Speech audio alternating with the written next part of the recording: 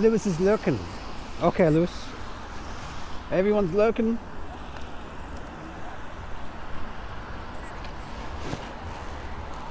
Don't you like tanks? It's a beast, look. Oh, tank. Yeah, everyone's tank. Oh, look. So that one takes oh, what do you call it? What? Something on it, doesn't it? Can it take a vehicle or what? What goes on that? Do you reckon it takes something on top? Do you reckon it's a roof rack? Is that a roof rack? Yeah, what would it have on it though, do you reckon? Would it have rocket launchers on it, do you reckon? No, because that struts the wrong way to rocket launch something that way, innit? Oh no, so it went that way. Yeah, you'd shoot backwards maybe. What you say? Nice. Cool. Yeah, oh, nice. Yeah, tank. Well, both them lift up with rocket launchers on and then shoot them in the air. Could do. It looks like it's carrying something heavy, but it's got little fixing bits on the sides, yeah? Yeah, that'll be all it spares, isn't it? And the water and the fuel. So yeah, I was going to say, so if we go all the way to the bottom and we cross over the crossing... Roof rack, yeah. Big roof rack. So many years ago, I don't know what that tank is, but I worked at Bovington Museum, which is a tank regiment museum or a tank museum. There's another one. Yeah, that's one for building bridges. That's just a bridge, isn't it? Oh, there's loads in here. For building bridges? Was in the tank military, really? Here's another one. This is what you want to look at. That's really old, isn't it, that one? Hmm. What the hell would you call that one? But what I had to do there, so this place, the museum was made out of tin, like a huge tin place, like a hangar, obviously, 3 or 4 of them, and the Queen was visiting, and I had to paint the outside where she, the face of you, what she saw, camouflage. So I was there 2 weeks painting this place camouflage, and I picked out the door, and the guy came round. He went, "What are you doing?" I went, "Paint the door." He went, "Don't paint the door like that." He says, "I see it's a door." He says, "If there was an airplane going past in the sky and you left it like that, he'll say, that's a door. You haven't camouflaged the door, you've picked it out." He goes, he said he just bombed that straight away, hoping that there's someone stood behind it at the door. I'm like, "Oh, okay." So I painted a different. Crazy. Oh, right, yeah. Because these ain't all camouflaged up. These have all been repainted after war. I know, I'm looking at it and thinking that is a really early one. That is an early one. But in the museum there was ones there from like the very first ones. The very first, there was I think it was everyone, every tank there, and German ones, American ones. Look at this beast. It's got a. Do something. Ah, yeah.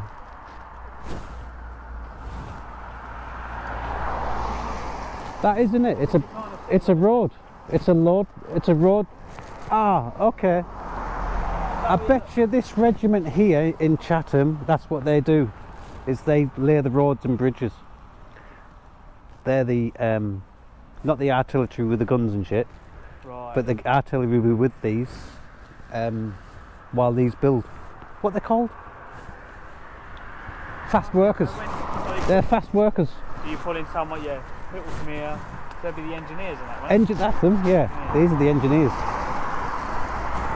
I wonder if we can get in there. Oh yeah. Let's go and stroke the tanks. Engineers, that's it, Cash. Please do not climb on the vehicles. Right, this, oh look, they've all got names.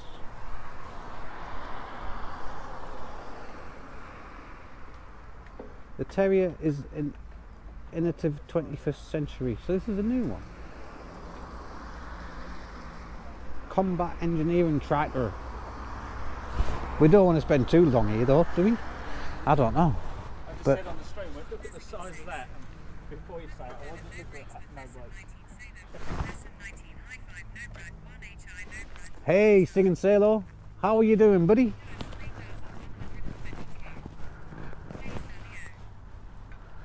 We've just come across this place, the Royal Engineers Museum.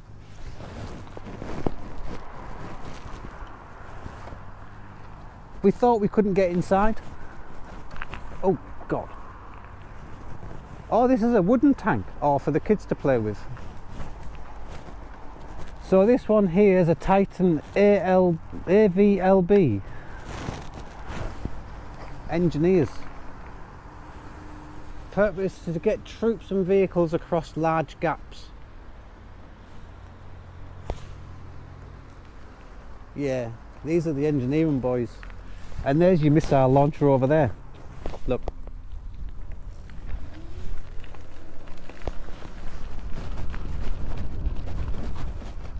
Look at that beast. A Centurion.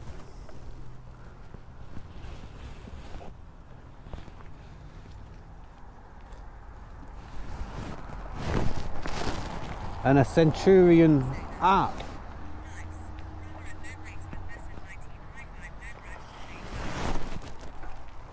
An armoured ramp carrier. Here you go, Clive.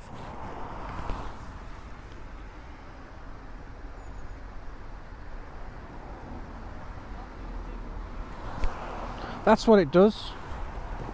It gets you over the hill. Nice. So here's the question. How does he get up afterwards? He doesn't need to get up there, does he? Or he just stays there, just letting them get on I think the they're beach, maybe. sometimes one-use wonders, aren't they? I don't know. That's just getting off the beach then. No, they might, well, put 3 or 4 tanks together at the front, they might pull him up. Ah, yeah. Throw a chain down. Look at the chains. Yeah. So he just throws them up and a couple of tanks give him a tug. And he's out.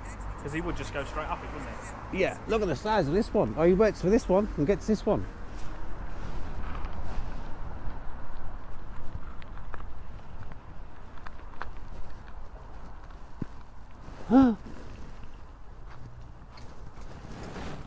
Look at the confined spaces in there.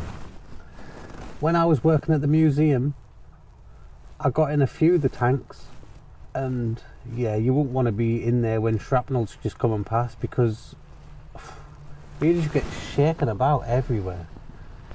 Bang your head off of it's all metal, isn't it? You can't see much in there. But yeah, impressive.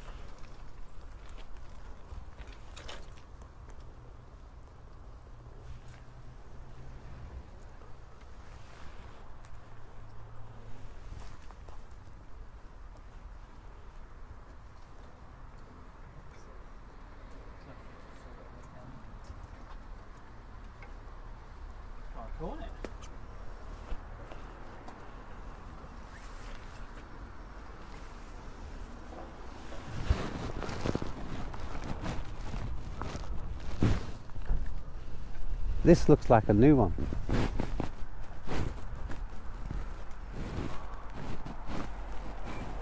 There's your rocket launcher.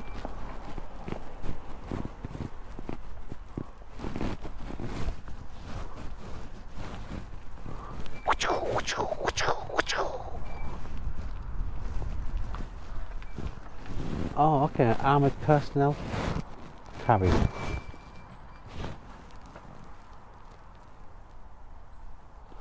Saw service in West Germany, but also later during the Gulf War on the roof.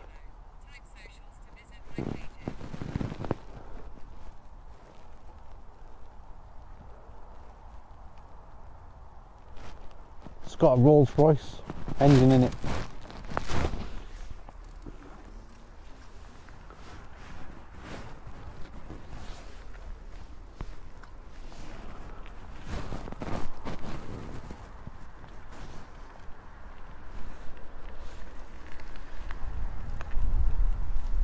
And this is what they started off with. Is that Indian? That's not right.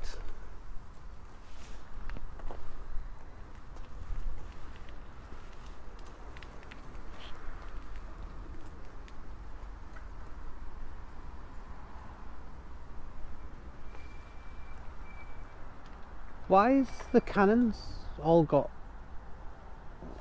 relief on them? They're all sculptured. What do you call them? Inlaid? Oh, like all got patterns? Yeah. Why is that? I don't know. These guns were captured in 1885 by forces under the command of Major General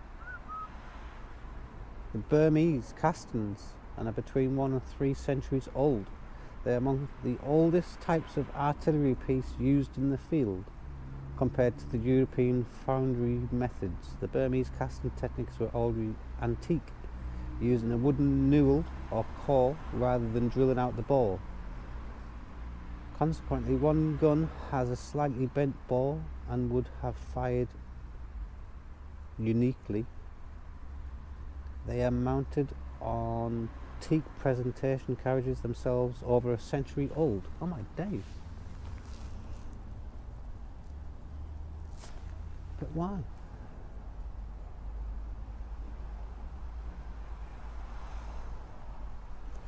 That's crazy.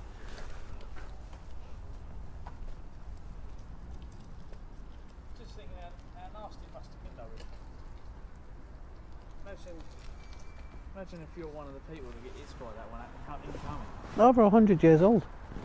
Yeah, but imagine the ball, like that kind of weight. The size of that hitting you as if like a human body. That's fucking nasty. Oh yeah, it'd break a few ribs, wouldn't it? Break your leg.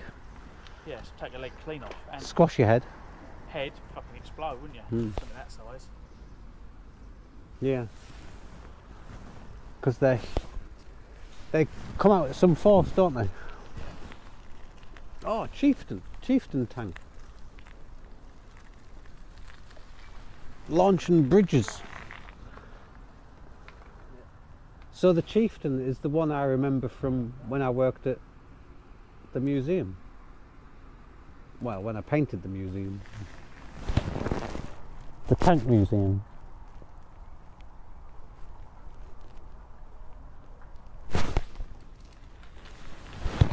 But it didn't look like that, I'm sure. It's got all different... I was staring at the razor wire and just looking at it thinking... And a Trojan. Now that puts a bridge down, look. Doesn't it? A roly one. Brings a whole new meaning. Do you know what I love? My Trojan. Come outside to see my Trojan.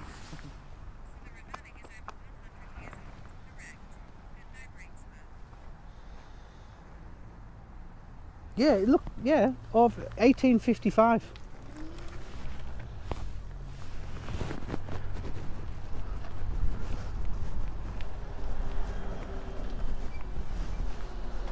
Don't know if you can see.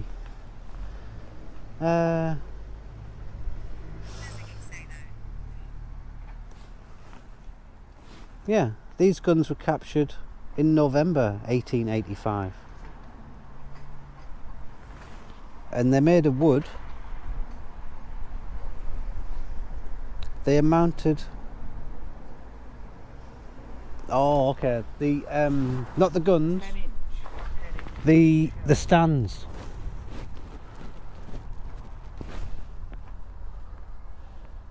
10 inch more. The stands, I believe. Over. Well, it must be the same. Round the same. The carriages. Where are we? Royal Engineers Museum. I've lived in this area 12 years and I've been down this road once. And we're not too far away from where I live in this area. That looks a bit clean. Hasn't done a bit of work in all of his life. Don't know what happened. What's happened? Not spoon. Oh. That's died.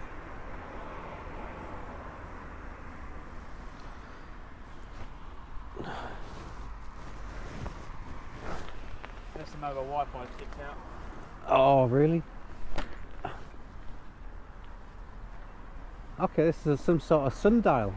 This sundial was presented to the corps of Royal Engineers by the Master. How does it work? We've got no sun. We need a Viking one. We need a Viking sundial.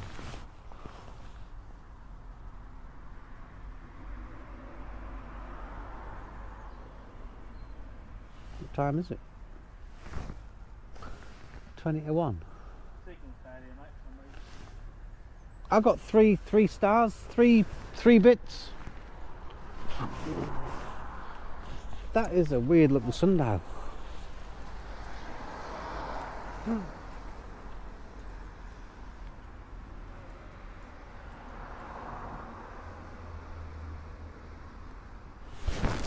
on then, let's go and get some signal for you.